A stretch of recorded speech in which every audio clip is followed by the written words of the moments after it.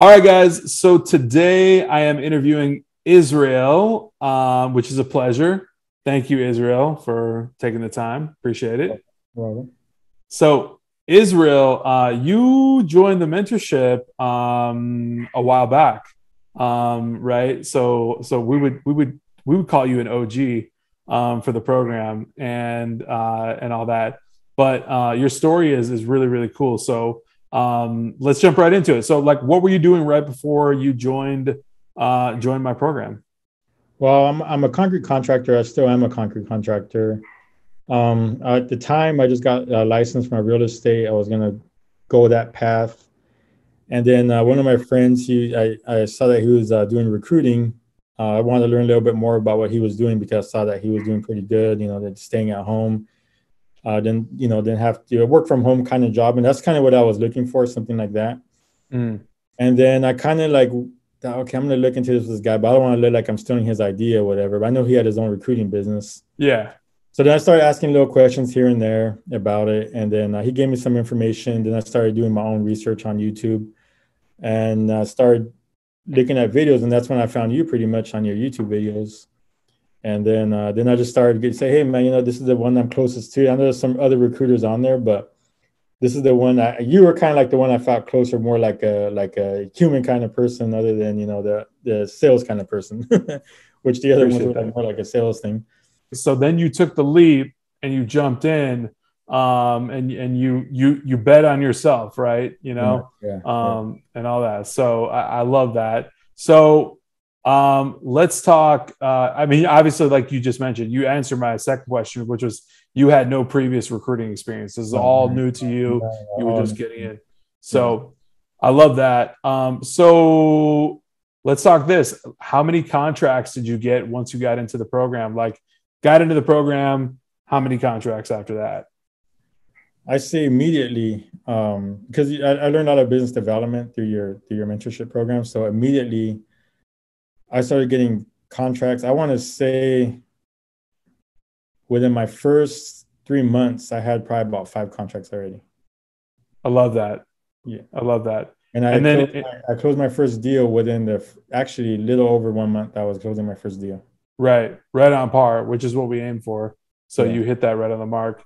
And then in total contracts, there's you got more than that.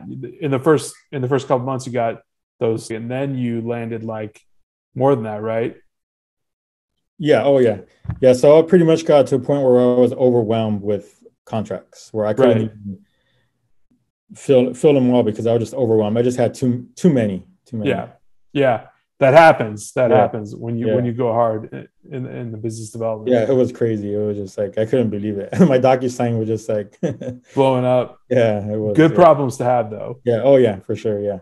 It just sucks when you can't fill every single one. Exactly, right. I'm a Because it's one man money. guy, so and I still am. I still am. Yeah, absolutely. Right. You want to help everybody, but you got to balance it. So that leads me right into okay, so you got the contracts, you got everything kind of flowing. So basically, you joined the program. Since you joined the program, everybody wants to know hey, how much money did this dude make, right? How much revenue did you make once you joined the program?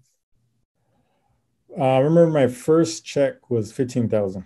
Okay. Remember that, and I think from here on, it's a little over 100,000 so far. Gotcha. So And then north of six figures. And I know yeah. you just mentioned you just capped off a 12,000 for Oh this yeah, year 12,000. Yeah, already. last week deposit 12 grand. So Cha-ching. yeah, Insert that. Um uh that's amazing, man. I mean it's just the progression, right? Contract, revenue, and then scale. And the unique part about it is that you're actually taking a little bit of a different approach to it, right? So, I think this is interesting for people to know because you actually, right, you have no, you were running a 9 to 5 job during the program. You still have the 9 to 5 job, which is actually your own company, your own concrete company. But tell us a little bit about that dynamic because you actually do recruiting in your spare time now, and you still kill it in recruiting. that's pretty much what it is. I do it on a spare time. I have clients that that I work for, and I fill in a job and they come back to me, hey, could you get me this other guy? Could you, I do the best I can to get them as many cans as I can. But if I was to sit down and do it full time, I could make a lot more, a You'd lot more. explode. Yeah. Yeah, but I have to run my other concrete business, because it's pretty much a stream of income. Don't want to. And a family business So, too. yeah, So yeah, you and a family business. tie Yeah, it in. Yeah. exactly. Yeah, I totally exactly. get that. So, yeah. So you went through, you were working in the 9 to 5, you absolutely crushed it. You went hard. You did everything you were supposed to do. And you bet on yourself. So let me ask you this. Anybody that's catching this interview, what's your like number one piece of advice to them, or thought or concept of like, hey, if they're thinking about getting into recruiting, what would you say to them? Don't get discouraged. Even if there's like you got a deal 1 month and you haven't gotten any success within a couple of months, do not get discouraged, because that one deal or a couple of deals are going to come and they're going to make up for the little gap you have. Try to focus on a niche. When I started, I was kind of like all over the place. That's why I got so many contracts. When I started, I was doing tech, health, auto sales. I was just trying to hit everything. I found it because I'm in construction. I've been in construction pretty much my whole life, as when I was working. So to me, I was familiar with it. So I kind of like niched down to that. I kind of tried it. I wasn't planning on just niching down to that, but I noticed it was easier. So that's what I was familiar with. So if you even if you don't have a background or something, kind of learn that industry and niche down to that, because when you get a client, when you get a client and they're looking for someone in that field, it's a lot easier to find candidates. You already probably have candidates already in that field. You already have your resumes already in that field. So it'll be a lot quicker, easier to fill that. Another thing is that the client's also going to appreciate that. Say, hey, you know what, that's my industry. And I'm talking to these other recruiters. They work in every field. You're actually just working in that field. Right. So it's a big plus for them. Yeah. You'd rather work with me versus the guy that's working for some big corporate company that has, that probably won't even be able to fill the position. Right.